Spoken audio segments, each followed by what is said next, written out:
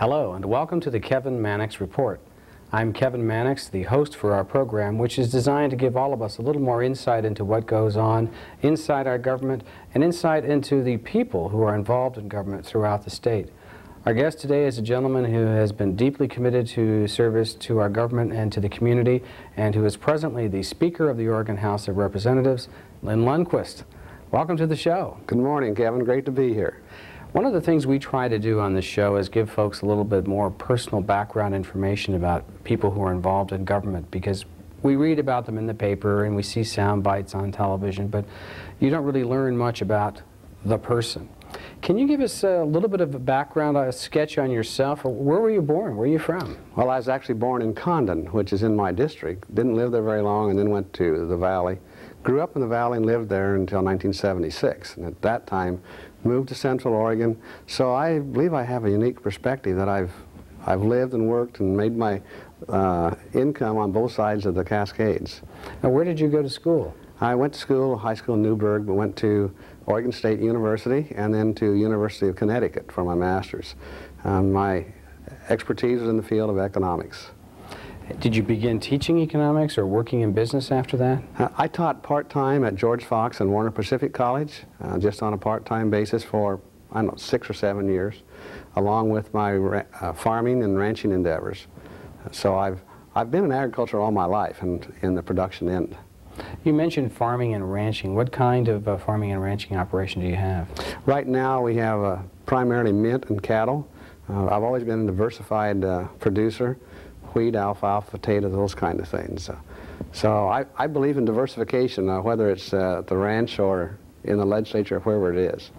Well, now, you got married at some point. You want to tell us a little about your family life? Well, yes. My wife and I have 7 children, and they are all, of course, grown and away from home now. We are raising a grandchild. A grandson, he's just ready to graduate from high school. And so the little different aspect from our family is that we've taken in nearly a dozen troubled teenagers, not through any state program or anything, just by word of mouth. You know, one of our kids would say, so-and-so's having trouble, or they'd be visiting our place, and before long it seemed like they were staying there. So, great experience. So your ranch became something of a home for kids who needed a place to be and a place for some comfort. Primarily needing some discipline and some love. Do you still have some kids that stay with you that way, or is that pretty much something in the past now? That's pretty much in the past. Right now, we have a young lady that lives just down the road a little ways, whose her mother is separated and she's on drugs, and we would like to have her there, but we don't have space with our grandson there, and we have one of the bedrooms as an office. So, unfortunately, we don't have anybody there right now. Well, you also run around the state a lot now in your position as Speaker, and of course just heavily involved as a representative also. I would think that too would make it harder to provide something of a home life. It's more difficult, and my wife works for me as my constituent person during the interim, and actually works in the office during the session. So it does. It's hard to have that good solid home life that those type of children that we were working with need desperately. Now, you're going into your 3rd term in the House of Representatives. You've just been easily reelected in the general election, and there was a primary battle where you had to overcome an opponent in a tough contest, although you ended up doing very well and having a wide margin of support in the primary. But before you went to the Oregon House of Representatives, can you tell us a little bit about how you got involved in the community, some of the things that you did? Well, involvement in the community, I believe, goes, way back to when I lived in Newburgh. Just come home from college and immediately got involved in the youth through the 4-H and FFA programs. The Future Farmers of America organization has had a major impact on my life. My advisor in high school, I always say, has probably had more influence on my life than any other single person except for my parents. It's a great program, and so that was sort of I guess the initial stages, and then the customary school board and budget boards and all those kind of I guess groups that we see as what I consider a way to provide service to the community. And then I went into the Board of Agriculture, was president of the Oregon Cattlemen Association for a while, and really those organizations, along with the Planning Commission, is what brought me to Salem as a lay lobbyist, Kevin. Not as a registered lobbyist, but I did a lot of lobbying for those different groups.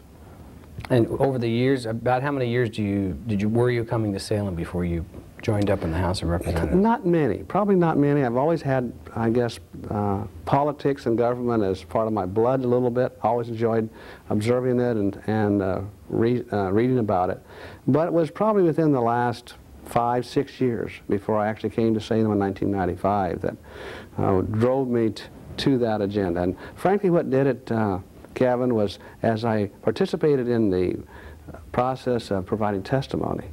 And I believe it's a great process we have. It allows the general public to come in and have a testimony at the hearings process. But it's also made it very plain to me, you know, if I wanted to really make a difference, I probably ought to be one of the people sitting up there listening to the testimony rather than giving the testimony. And that's really what was the driving force why I got involved in politics. Now, you've just been elected to your 3rd term. But hearkening back to that first election contest, what was it like when you first hit the campaign trail for the House of Representatives? Well, it's a great experience for anybody, I believe. I happen to live in a district that is very vast. It's about nearly 300 miles east and west, and about 140 miles north and south. And I happen to live in the southwest corner of my district, so I have the opportunity to do lots of traveling. But when you first do that, to me there's a little bit of what are the people going to say, what are the questions they're going to ask you, and do they expect you to have all the answers? Before long, you obviously find out they just want to know who you are, and what are your philosophies, and what do you stand for.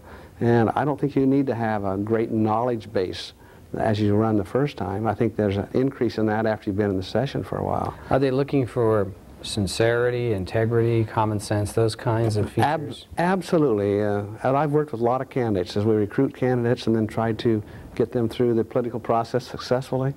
And I was talking to one of them just the other day, yesterday as a matter of fact, and I said, do you remember when I told you that what your constituents want to know is they want to know who, I was talking to Betsy Close, who is Betsy Close? What makes her tick? What is, does she have those good, as you're saying, those good common sense beliefs that allow her to make decisions that are good for her constituents, sometimes not based on the total knowledge, because you and I both know it's difficult to have the knowledge base in all areas that we vote on. But you have that instinct, that common sense basis to make those right decisions. Very critical, Kevin. That's sort of the computer system, in effect, is your capability to have common sense and to make decisions, and then the input can come from all the technical experts and the lawyers and the advocates, et cetera, and then Absolutely. you can process that and make Absolutely. some decisions. Well, how did it go when you were campaigning? Do you go campaigning? You can't do door-to-door in that large district. Well, we actually do our door-to-door in that large district because I have a number of cities. I go basically from Prineville clear to Baker City on the Snake River, or close to Snake River. So I do door-to-door in the cities, but I can't have the total percentage of doors that I knock on as you can, obviously, in your district. But nevertheless, as you go in there to each city and you hold a town hall or a fireside chat or that sort of thing, and there may not be a lot that come, but the word gets out, as you know. So it's very important that you do that. They're aware of your presence and the fact that you came to that town, even though they may not attend the meeting. Absolutely. And we did sort of what I consider a unique situation in my primary this time. We had what we called fireside chats, and we actually sent a formal invitation out to the people in a town or a part of a town and said, come meet the speaker and let's talk about the issues. And we had a great cross-section of people come out, some that weren't out before. I don't know what triggered that, but as you know, a lot of times when you go to a town hall, it's sort of the same people tend to come. But it was a unique idea that worked. Well, did you find that you learned some things from folks at those kinds of meetings too? It's not just a one-way communication system, but a two-way communication system. You absolutely learn as you talk to the people. Campaigns, I'm not sure that many people really relish them, but they serve a very useful purpose. And as you said, I went through a very difficult primary campaign. But in that process, I had an opportunity to talk to lots of people, and you start to learn what makes them tick as well. You know, what do they really care about? Is it education, or is it their pocketbook, or what combination? And sometimes very specific things. But that helps us in, I think, making good policy as we work through the legislative process. Kevin, if we had an opportunity to meet every person in the district, or nearly so, I don't think we'd have to have the expensive campaigns we have. And I think we spend way too much money. But the fact is, you don't have an opportunity to meet them. Yeah, in fact, the hard part is sending out so many messages, hoping that a few filter through. That's right, particularly in the latter days. Very much so. Well, now shifting from that, your first experience at campaigning and your most recent experience, you went into the '95 session as a new legislator. How did you find the Legislative Assembly? Was it what you expected, or different, or what? Some the same, some what I expected, and some things that were surprises. I did not realize the pace of the legislative session, the intensity that is there literally from fairly early in the morning till 5 o'clock or 6 o'clock at night, day after day. I did not anticipate that there would be that intensity of time being so restricted. You know what it's like. You've been there for longer than I have, and literally when you have to talk to someone as you walk down the hall because you don't have time to talk to them in your room, and that doesn't mean we don't want to talk to them. We just don't literally have the time. So that was a surprise to me. Going in, I knew that there would be a broad base of issues with which to wrestle with, I guess, but didn't really, I guess, realize the intensity of that or the breadth of those issues until you really get there. And were you surprised about the division that seems to occur in the Legislative Assembly between Democrats and Republicans? Or is that something that you kind of anticipated? I believe I anticipated that. Maybe it was a little bit more strident than I had anticipated. As you know, I'm a consensus builder and have been all my life, and so those kind of situations simply become a challenge to me. How we bridge those philosophies, how we bring good policy out of divergent opinions. That to me is really what's exciting about the legislative process. Do you think the caucus system itself, well, I would think that your perception would be that the caucus system tends to exacerbate these differences because the Republicans will run off into their caucus room and the Democrats run off into their caucus room. And the one place they're meeting together is in committees and on the floor, but is there some way to break down some of those barriers between the caucuses? I don't know that I have the answer for that, Kevin. We need to work towards that endeavor. I believe that. You know, as I travel around the state, let me put it this way. I travel many, many miles, and I've hit a lot of potholes. I've never been able to identify whether it was a Republican or Democrat pothole. And I just use that as an example of how I think we have to pull that together.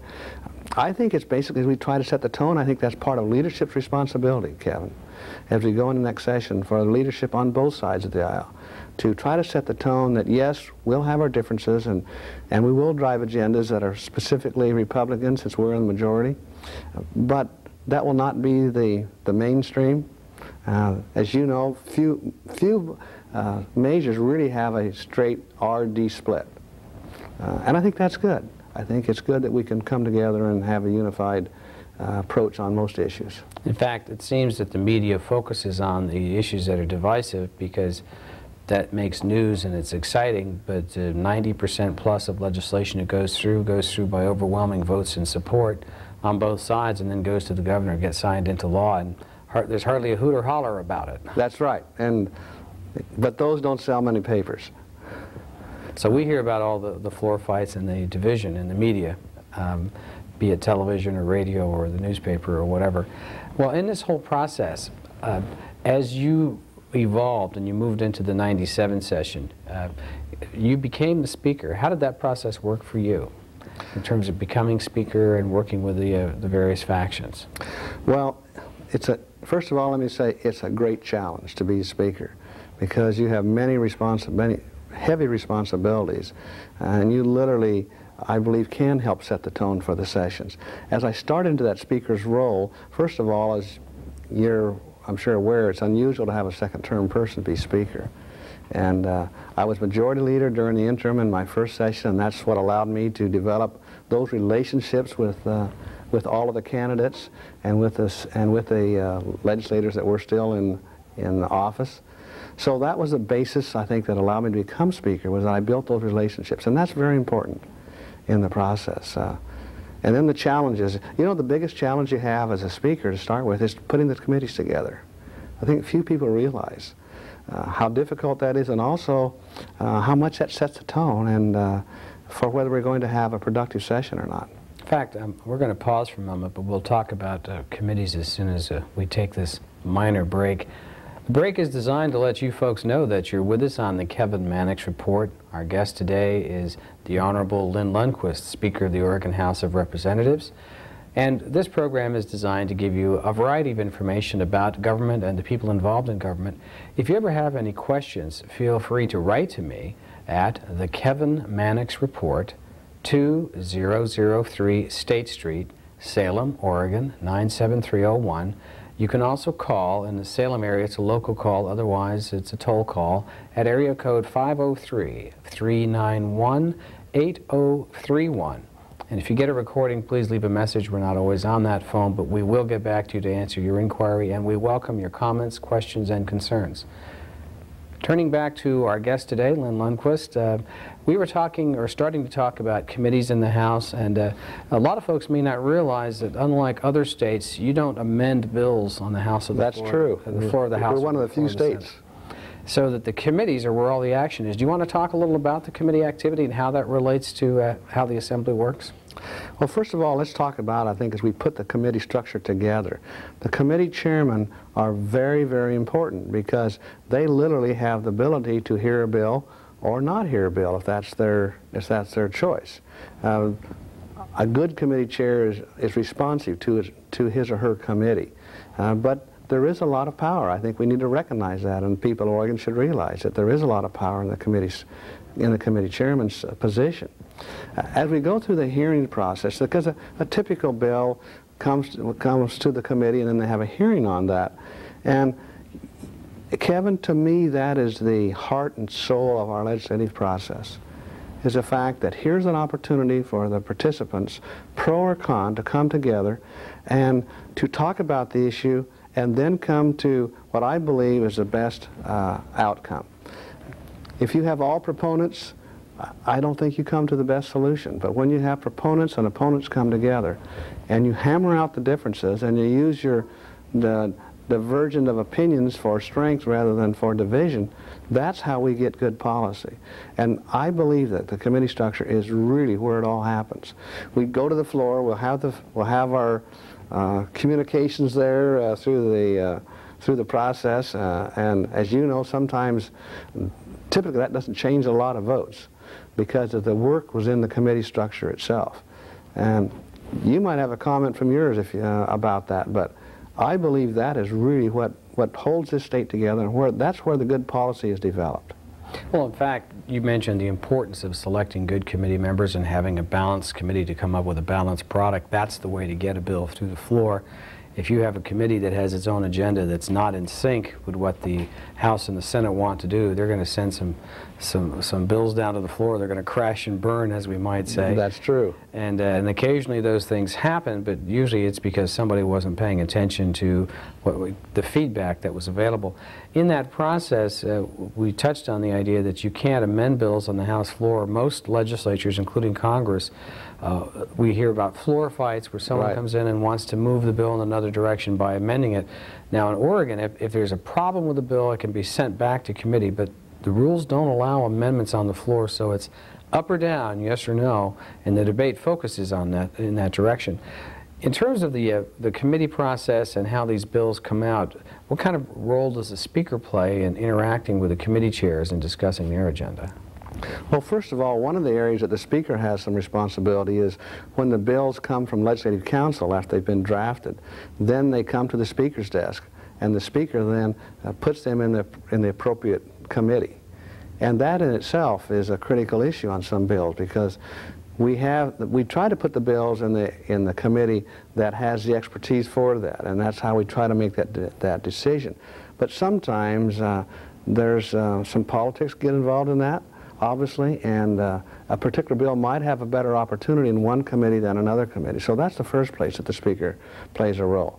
Secondly, the Speaker is in constant communication with the committee chair to make sure that some bill doesn't come out that the caucus really doesn't want to come out, or that some bill doesn't get bogged down in the committee and not have the hearings that it should have and get out on a timely basis, so we then can send it to the Senate for their activity on that. So the Speaker sort of is the manager in the background that makes sure that that committee process is working and that the bills, particularly that we have as caucus agenda items, will move in an appropriate manner.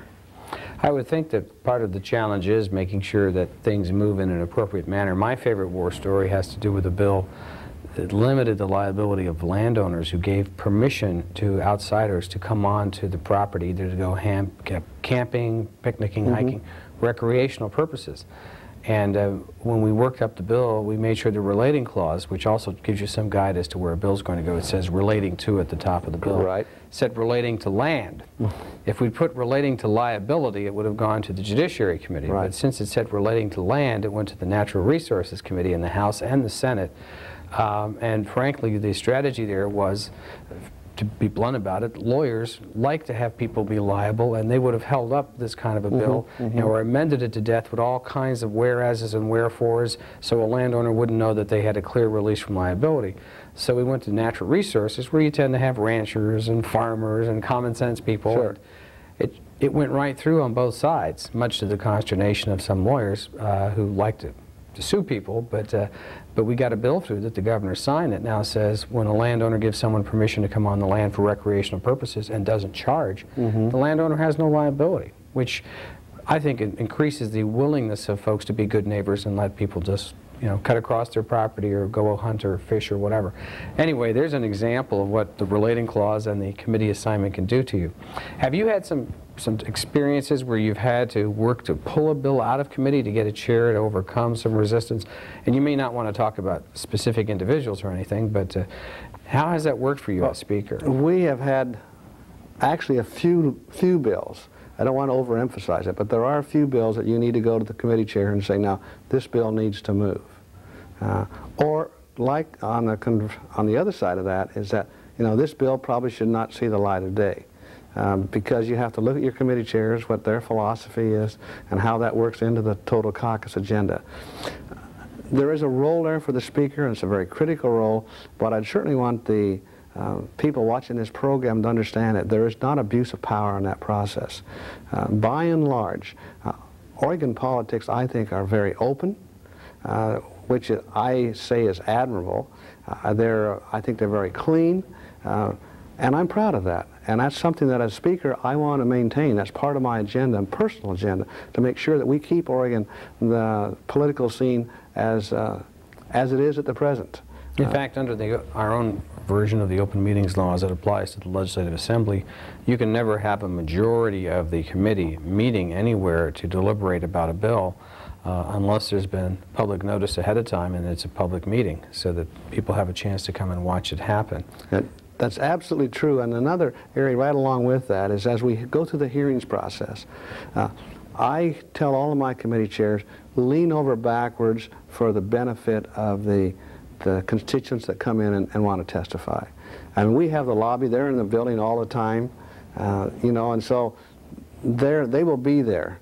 But when you have people come in, whether it's from Baker City, 350 miles away, or whether it's just in here in Salem, I want to make sure that they believe that they have had their, so to speak, day in court. And I think that's very critical to the process. And if we err, we're going to err on the side of letting them have their say. You mentioned the lobby, and this is probably a good time to get into the interplay between the lobby and the legislators.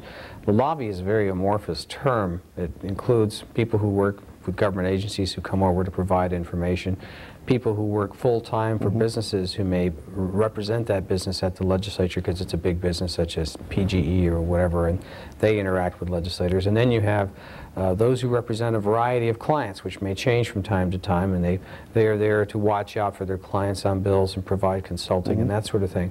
And then finally, they're all there to testify and, yes, twist legislators' arms about amendments to bills and the like.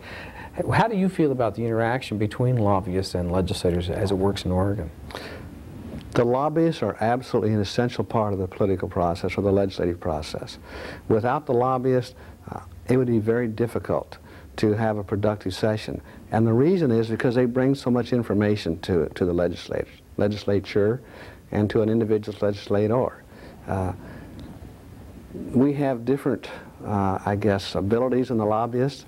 Some perhaps are more professional in their approach than others, but by and large, I absolutely believe that they provide a service, and that without them, it would be difficult to make some good common sense decisions. If they get out of line and try to get too pushy, you and I know will identify those, and I think that doesn't go over very well. To me, the good lobbyist is the one that comes in, tells me what the reason that I should vote for their bill, and at the same time tells me why I shouldn't vote for the bill. What is the opposition going to say? So we have, you know, not just the positive, we have the negative on the bill as well. That, to me, is what a good lobbyist is, and you know, you can identify those in your mind, the ones that do that very proficiently. Now, as part of the process, we do have folks who may not understand that lobbyists do not have access to the House floor or the Senate floor when we're in session and we're deliberating on bills. They truly do have to be out in the lobby. That's true. They can't come through those doors. They can go up to the visitors galleries above and watch like any citizen can, but they're not permitted down. They're not even allowed on the side aisle and on the floor where special guests come in to watch, but lobbyists who are regularly there are not allowed in there, nor are they allowed in committee to go up into the area where the legislative members are sitting. They can send messages up and ask if someone can step outside. So we do have these areas, sanctuaries for legislators where lobbyists have access only if the legislator cares to step off the House floor or step out of committee. And of course, finally, legislators do have their offices, which are sanctuaries from anybody. Sure. It seems that there's a balance in that process and that the lobbyists are not there twisting arms literally as the votes occur. How do you handle public perception about the lobby? Is it basically by explaining the process as you've just done, or do you have any other ways of handling it? No, it's like wherever I go and we'll have comments or questions about that, and we'll talk about the lobby, because I believe that the perception out there is that lobbies, that's bad. They're bad for the process, and so I try to give the honest perspective of the role that they play. And I simply say they should be there for informational. They should not be there for undue influence.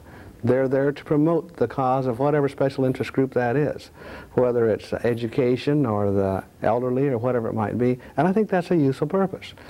That's information you and I can use. So my role is simply, as I go around the state, and I do a lot of that, I often talk about the lobby and the fact that we need them, but they need to also be restrained to where they don't have undue influence. There are significant restrictions too, and folks may not be aware that during session, legislators may not receive campaign contributions. That's true. And there are strict limits on what you can receive in terms of gifts. I think it's a $100 limit in a year from any one person other than an immediate relative, so that these ideas of lobbyists showering legislators with gifts just don't pan out, do they? No, they don't. And we obviously have questions about different times about, well, are you influenced because someone gives you $1,000? The banking association gives $1,000. To the campaign. To the campaign. And not individually, obviously, but to the campaign. I'm glad for that clarification. And I answer it this way, Kevin. If I'm going to be influenced by $1,000 in my campaign, I should probably not be in that process. And that's just, I feel very, very strongly about that. And on that positive note, I'm going to have to say we have to stop because our time has run out. And I very much appreciate your joining us on the show today. I thank our audience for joining us with the Honorable Lynn Lundquist, Speaker of the House. We'll see you again next time. Take care.